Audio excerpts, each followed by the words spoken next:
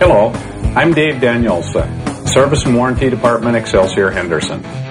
This technical video is going to go through what's new for the model year 2000 and problems and solutions from the past season that we've been through. Before we roll into our new topics, I'm pleased to tell you that our 2000 model year bikes are being built and shipped every day.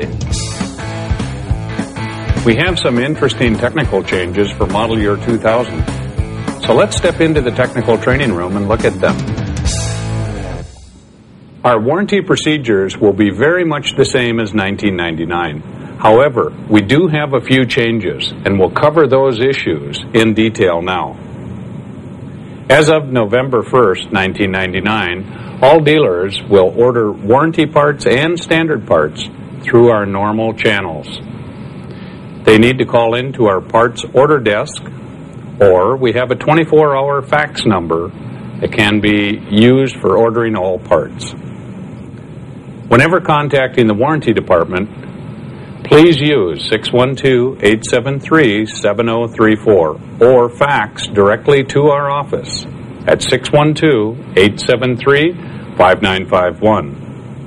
The warranty department can answer any of your warranty questions or offer warranty authorizations when required.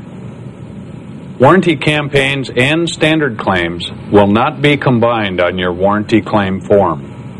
Only one campaign number and one vehicle will be used per claim. Packaging is an important topic. As you may or may not know, many warranty parts returned to Excelsior-Henderson are here for further evaluation or to be sent on to suppliers for credit. We have had many damaged, unusable, and non-returnable parts received from dealers. We have also had many untagged parts returned from dealers.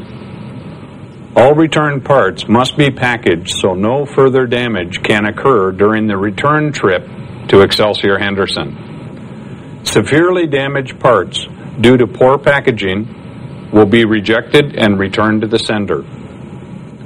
All returned parts to Excelsior-Henderson require warranty tags. Non-tagged parts without dealer numbers, claim numbers, VIN numbers will be considered incomplete and returned to the dealers. Sublet labor times or dollars that would total more than $100 must be authorized. All authorizations must go through the service warranty department. All sublet labors must be documented with repair order and time flags. Undocumented sublet claims will be rejected. Moving into technical changes for model year 2000, we need to look at our 99s. And in 99, we had our turn signals mounted up on the handlebars. For model year 2000, the front turn signal perch is now mounted on the rigid fork, which offers a different look aesthetically and also offers some interesting options for handlebar adjustments. Deadwood Special. This model named after Deadwood, South Dakota, home of many Sturgis rallygoers. New colors include two-tone engine with gloss black and aluminum colors. Chrome rigid fork and black painted features added to the front suspension. The final touch in the front is the drag bar look. Raised white letter tires and new black paint with flames on both fenders and the fuel tank. And for rider comfort, we have an all-new one-piece seat. Let's look at a few changes to other areas of our bike. The running board bracket has a different type weld to the frame. This reduces harmonics. Lean angle has improved from 28 degrees to 31 degrees for improved cornering. Handlebar ISO mounts have been improved for durability. A running change that occurred this past summer was originally slated for the 2000 model year change. the engine balance factor has been refined to smooth power delivery. New engine tunes continue to be released in a constant effort to offer more performance and a smoother run. Whenever a new tune is added, the following must be completed: closed throttle setting, long-term fuel trim, and the idle air control adaptation. Our crankshaft torsional damper has gone through a few changes. Our first change was to increase the ramp angle to improve power transmission. Early versions use a nut to secure the magneto flywheel. The newer version will use a bolt to secure the flywheel.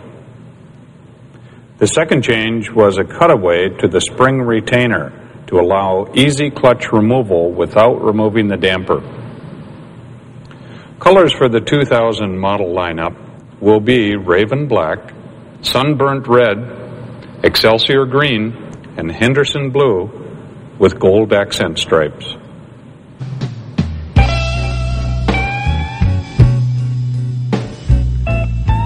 When looking back at the 1999 season, we'd like to look at our problems and solutions. Transmission misshift from third to second. The transmission goes into neutral. New shift linkage and detent wheel will correct this misshift condition.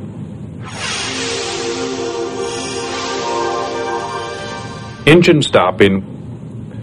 Warranty Safety Campaign 99-01 corrects the problem with a plastic tie wrap. Throttle body bracket failure. This issue is still under investigation. However, we will replace the throttle body bracket as needed and make sure to check the intake O-rings. Reset the tuning parameters if the low speed run is bad. Air filter fastener failure. New T-nut design allows for more strength.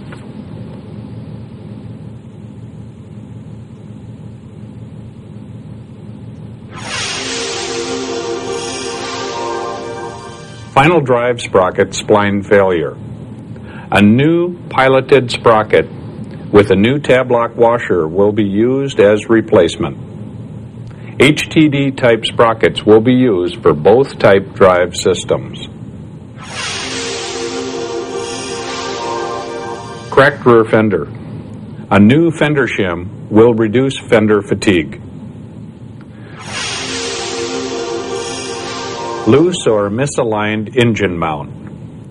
We now have a new mount flange index, and the ISO mount has been improved for durability. Leaking clutch slave piston. We now have seal kit part number 6000-0002 with a new D-ring O-ring. Loose top crown nut. We have increased the tightening torque from 25 to 50 foot-pounds. Sticking starter relay. Starter relay sticking due to low battery voltage will be corrected with a new replacement kit. Part number 6099-0034.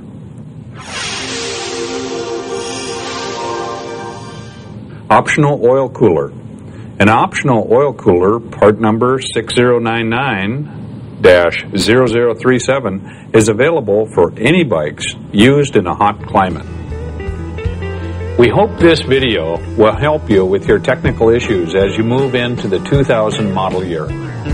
But remember, if you have any further questions concerning service or warranty, feel free to contact our service and warranty department.